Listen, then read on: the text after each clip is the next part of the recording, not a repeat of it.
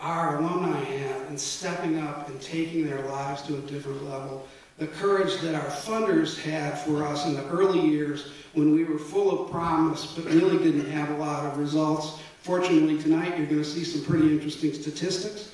The courage of our staff to give up job opportunities that clearly would have paid them higher wages, to join our organization, to work with us.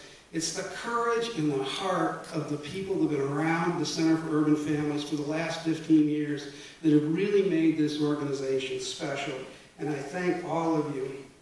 So let me introduce a video of President Obama at the Center for Urban Families by telling you a story that will be a memory jewel for me for the rest of my life. We were visited by our president just about a year ago. There were about 12 of us in the room.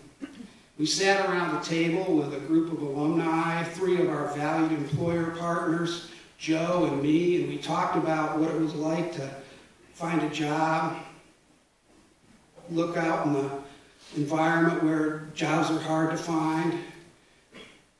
And one of our alumni, who just happened to be our alumni of the year last year, and the president locked eyes.